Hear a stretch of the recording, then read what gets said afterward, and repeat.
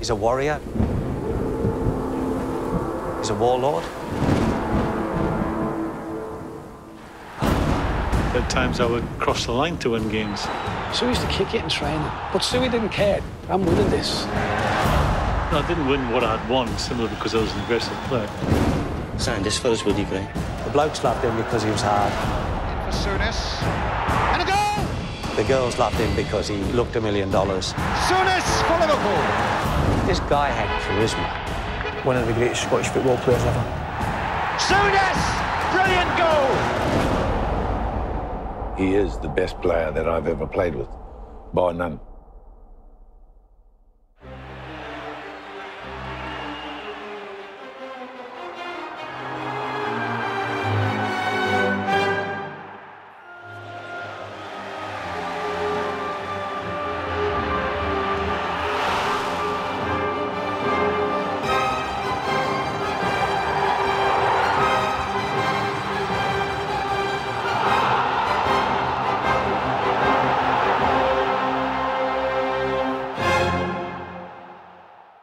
Souness, real chance, and it's there.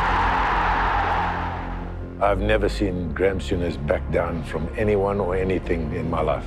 When he barked, you moved. First and foremost, he loved the fight at the start. I'll win this fight, and then we can play football then. Tackles flying in everywhere. That was Souness, and that's what he instilled upon us all. I have a young son, and he'll pull up something on YouTube, and it can be quite embarrassing at times, but I saw nothing wrong with it at the time. It wasn't so much tackles as assault. Oh dear, oh dear, oh dear. The association was appalled by one of the most serious incidents witnessed in Scottish football in recent years. I get it why I wasn't popular with opposition fans, because part of my job was to sort of be quite aggressive. Souness loved it. The more they whistled, the better they become. He was absolutely superb. I got a buzz out of being booed away from home. What people thought or said about me never really affected me. No one likes us. We don't care. People associate him in being a hard player. He was far more than that. He was a very, very good player.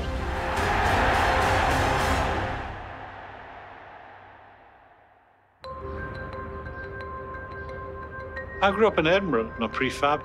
Then after that, moved into a council flat. I had 2 older brothers.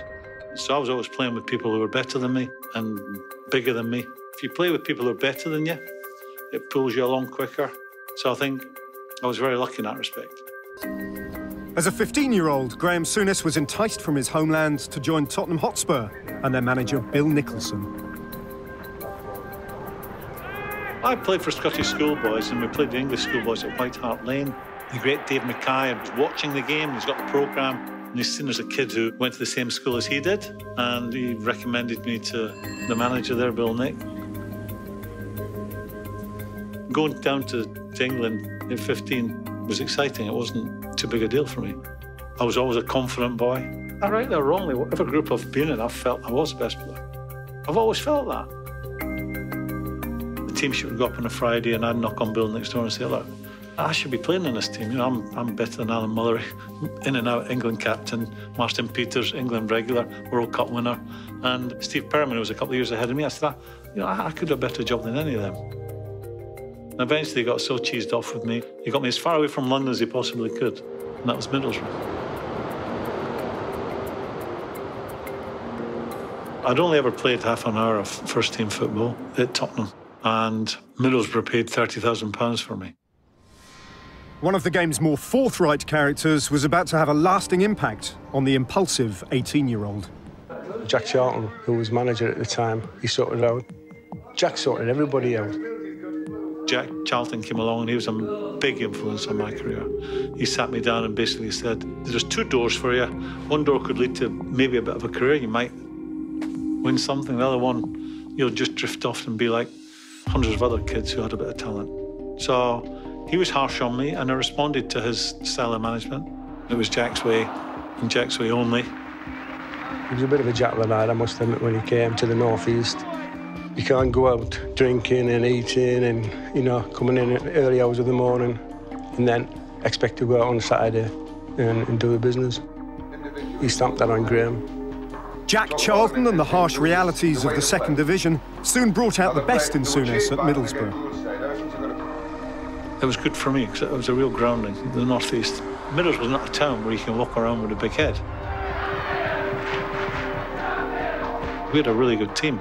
We won the old second division by a country mile. It was about 16 points or something. Souness. Oh, beautiful shot. He had everything. If it was a tough game, he would be ready for that. If it was an open game, he's ready for that. He was a top-notch player. The young Scot spent 6 years on Teesside. His midfield bite and finesse won admirers and prompted a career-defining move. The chairman at Middlesbrough said categorically he's not for sale at this time. I knew that Liverpool were in for me. Liverpool had just won the European Cup for the first time. I get the call that they eventually decided to sell me. They've agreed a fee with the team. They wouldn't tell me who it was. I'd made my mind up. If it was Leeds or City or anybody else, I wasn't going to go. I was going to wait for Liverpool. I drove to the Queen's Hotel in Leeds to meet whoever it was. And I walked into a great big ballroom. 6 people sitting at a table, a great big ballroom. John Smith, the Liverpool chairman, was there, and Bob Paisley was there. And it was Liverpool.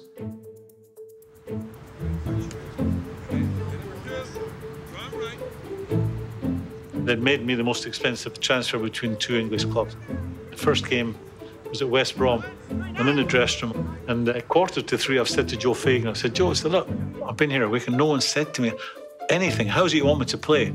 So it was in a big booming voice, and Joe was a gently spoken man. It was F off. We've spent all this effing money on you and you're asking me how to play football. And he turned and walked away. And I look at the dressing room and all these lads are laughing at me. So I never ever asked another question. And that was the Liverpool way then. What they were saying is, listen, we believe in you. Go out and just play as we know you can. Souness! Brilliant goal! I was expected to be that buffer between our 2 centre-backs and anyone coming down the middle. And that's how I saw my job. I arrive in January 78. My recollection, I've got to go for this, but I might end up getting smashed here. I think I might have closed my eyes and the ball squirmed off my shin, waited perfectly for Kenny to put it away. When I look at it now, I can't. Oh, that was a good pass. Get great credit for it. Shouldn't have done.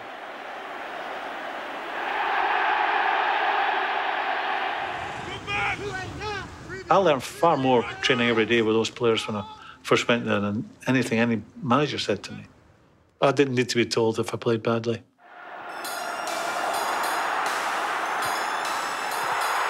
As the 70s rolled into the 80s, Souness and Liverpool exerted a stranglehold over both the domestic and the European game under the heavy influence of the ruthless Anfield backroom staff.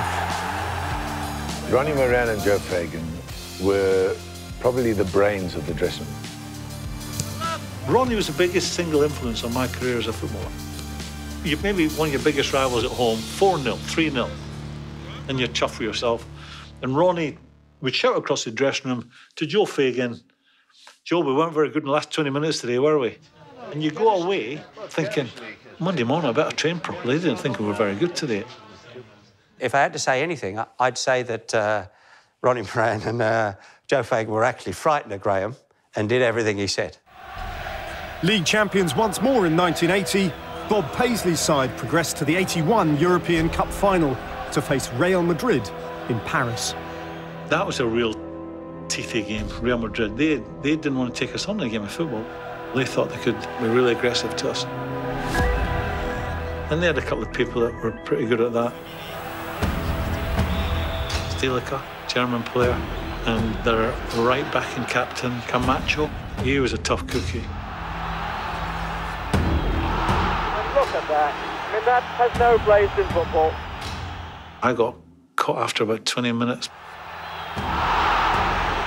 And I can remember with maybe 10 minutes to go, I'm thinking, I'm going to have to go off here. So I got caught just on the outside of my calf and I'd really stiffened up. And I've dug in, Alan Kinney's come through and got the goal. So you're not going off then. That was a great night. The team would see a change of leadership just months later. Phil Thompson was reluctantly relieved of the captaincy to leave an obvious successor. We won the European Cup in Paris. Tom had been captain, and then we have a miserable start to the season. And we play Man City at home on Boxing Day. We lose 3-1. I've made 2 howlers for 3 goals. And Thompson gets it clear. Robillard goes up and drops it again, and that's a penalty. Popesi felt that Thompson had too much on his plate, but yet they kept faith in me after that game. And then Bob asked me if I wanted to be captain. My response was, well, there's a couple of players, you know, that maybe you should ask before me. And I was thinking Kenny and Phil Neal, who had been there longer, big players, senior players. He says, no, I want you to be the captain. So I said, yeah, love to. Suey took the captaincy, and now Suey was lording it. This is where he wants to be. We're 10th in the league. And then we went on the most ridiculous run and we ended up winning the league. He was a great leader on the football pitch, but also a good leader off the pitch, and he made sure you did things right, trained 100% every day. As a kid coming in, I just looked at it and thought, that's where you want to be, that's what you've got to do. An absolute born leader. Graham more than brought the best out of people. 5 years on Merseyside had already brought 3 League Cups and 4 league titles for Souness. But the 83-84 season was the pinnacle of his imperial reign at Anfield. We played against Everton at Main Road. It was the final of the League Cup, and it was typical of Graham Souness. It was going to be a show. Cometh the hour, cometh the man. I've got my back to the goal, I've spun, and as the ball started up, got as much power as I could on, and the pace took it past. Probably the best goalkeeper around at the time, Neville Southall. And we won 1-0 and we held on. Just typical Souness, you know. In the European Cup semi-final just a fortnight later, Souness once again displayed the ruthless streak that simmered never too far below the surface. We play at home against Dinamo Bucharest. And there's a guy who's man marking me, and we were 1-0 up, and he keeps pulling my shirt and blocking me, and I just got fed up. Suey did something off the ball. I don't quite know what it was, but there was a fella on the floor. He just chinned this fella, bang, broke his jaw, and he was laid out flat on the ground. I shouldn't have done it, but it was the way it was in those days. Those things happened. Then, of course, we have to go back out there. 100,000 people in the old Eastern European Stadium, banners, baying for my blood. Every time Souness got the ball, they must be on 60, 70,000 whistles. But what they didn't realise, Souness loved it. All very exciting. And that's what Souness was about.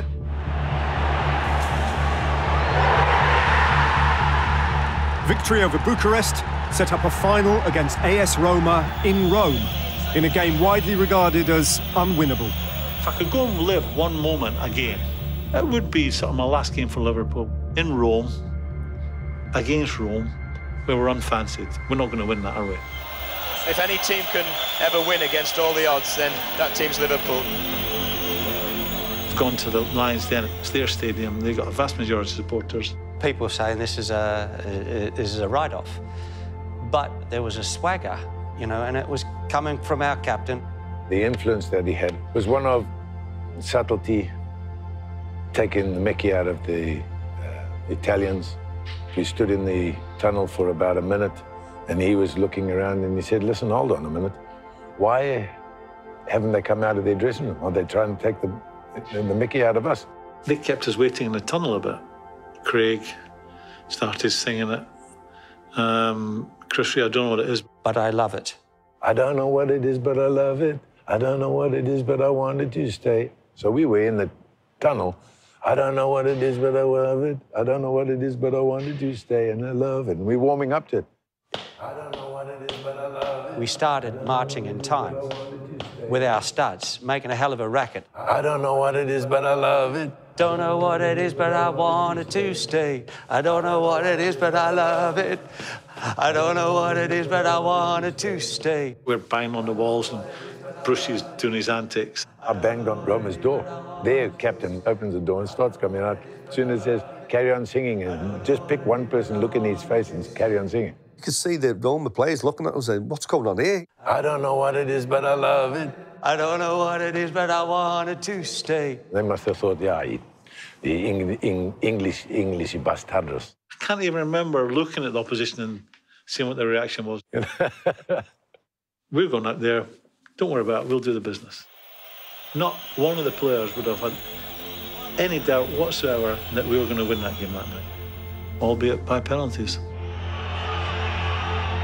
We were such a solid unit. We had won the League Cup that year. Last game of the season, we won't lose. Liverpool are European champions! Lifting the European Cup for a third time would be Souness's final act in the red of Liverpool. Now 31, an unexpected return to Italy was just around the corner. Roma themselves were supposedly interested, but Sampdoria were a provisional team, never won anything. They were spending big money.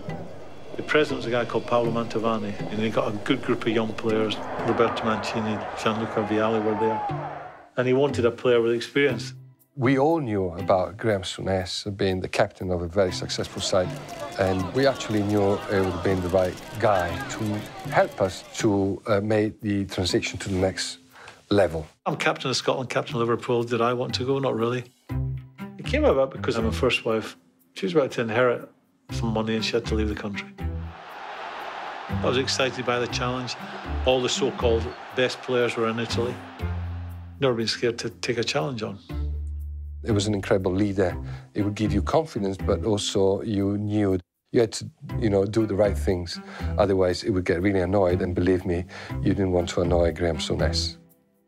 In England, it was, they close you down. It was very aggressive in your face for a midfield player. When I went there, they let you have the ball, let you turn with it. They would drop off and play deep, so it'd give you more room to play if you could pass. I found it easy. In 2 seasons in Genoa, Souness and fellow export Trevor Francis were instrumental in winning the Coppa Italia, Sampdoria's first ever silverware. We played Milan in the final. We won 1-0 up there in the San Siro, and I got the goal, and then we won at home to win the cup.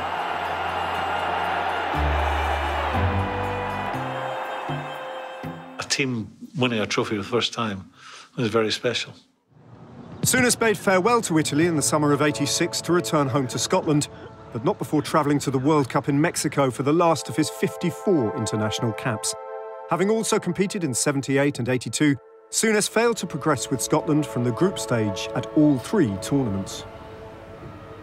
All players go to World Cups and they want to play against the best. Scotland played against the best teams in the world, and Graham proved that he was a match for the opposition players. I used to get criticised. They would see me making a clever pass on Match of the Day on a Saturday night. They'd say, why is he not doing that every 5 minutes playing for Scotland? Kenny scoring all these goals, why is he not doing it for Scotland? It was a total misunderstanding and poor assessment of the players. For us, just qualifying for a World Cup should be treated as a success. We're a small nation. Well, gentlemen, welcome our new player manager, Graham Souness. Welcome to the club again. I was 33. Welcome, dear. I was completely fearless. I thought I'd drop into it because I've played at the highest level, I've won things, I've played for my country, played in World Cups. This will be easy. But it wasn't easy. I was lucky I had Walter Smith with me. Coming from another club, I didn't really know Graham that well. When he asked me if I would come to Rangers with him, I was delighted to do so. He was a calming influence on me. I still blame him for me getting sent off in the very first game at Hibs, and he'd deny that, but it's bloody true. Oh, dear me. That was carnage. We were going to our first game at Easter Road, and he said to me, is there anybody I need to watch out for? I says, a boy called Billy Kirkwood. Kirky will leave a foot in every now and again. But I was forgetting that Graham really didn't know any of the players in Scotland. So he really wouldn't know who that player was anyway. That's as we're walking out the tunnel. Wrong time to tell me. Good play from Souness. Immediately under pressure. He went into an early challenge. There was a bit of a melee and get involved in that, as you would expect him to do, and was ordered off. But Easter Road is going wild. Totally my fault. I got sent off foolishly.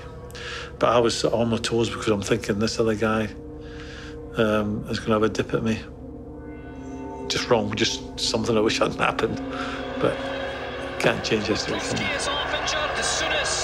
Rangers needed a revamp. They needed everyone to know that nobody was going to walk over us. And that first game made sure that everybody got that message.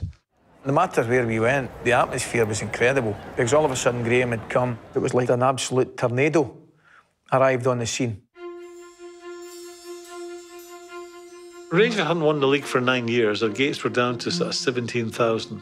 So we sort of lit the fire. Rangers has a support. Just needed being excited again, the fire being lit again. I know what the supporters want. They don't want it as much as I want it.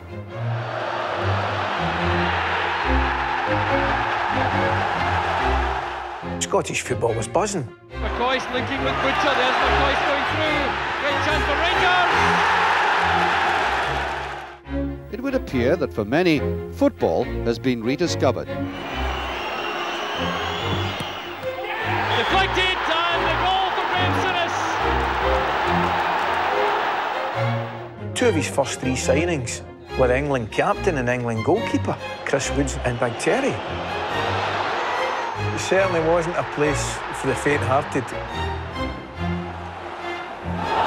Training was exciting at times. We used to play 5-a-sides on a Friday, and we used to play Scotland versus England. Graham used to play for England, which used to drive us mental. And I remember one Friday morning, we were giving England a bit of a going over, and Wee Durant put his foot in the ball, and Graham came in and smashed him. Said to Graham, "Is that your best?" And Graham said, "No, this is." Bang, and smashed him. And we were all into it. We were all rolling about, and I remember Walter running about with a whistle. It was magic. I always remember his first Old Firm game. Everybody was going to Souness, so have to be careful. It's going to be mayhem. But he was very cold and calculating in that game. Managed to win. Graham showed everyone the influence he could have in a game. We won the league up at Aberdeen, I can still remember it. Graham got sent off, I can also remember that. But we won the league. And the scenes after the game on the park at Pittodrie and all the way down from Aberdeen to Glasgow, it was just absolutely phenomenal, absolutely fantastic. He turned that team and that club back into winners. He took to management very well. Being a player manager is not easy. We didn't win a league the next year. Graham knew that it was a stage for him to move into management on a gradual basis and forget about the playing side. But after that, we went on to win 9 in a row, and that foundation was firmly laid by Graham Souness. I take great pride in how the job worked out there. We got them back to being the top dogs, dominating Scottish football, the quarterfinals of the European Cup. We played in certainly one of the most successful Rangers teams in the club's history. And I could probably tell you more about the defeats than I could the great victories. And I think that would tell you more about the mentality that Graham and Walter installed in us as players. And then I decided to leave, which, looking back at that time, was a mistake, because going to Liverpool at that time was not the right time, for me anyway. An ill-fated return to manage his former club did yield the one trophy that had eluded Souness as a player, the FA Cup in 1992. As a manager, Souness continued to provoke controversy both at home and abroad. Yet his record in the game is without parallel. I think I've won 26, 27 major trophies as a manager and a player. There's been far better players than me that have won next to nothing. How do I want to be remembered? You have to ask other people.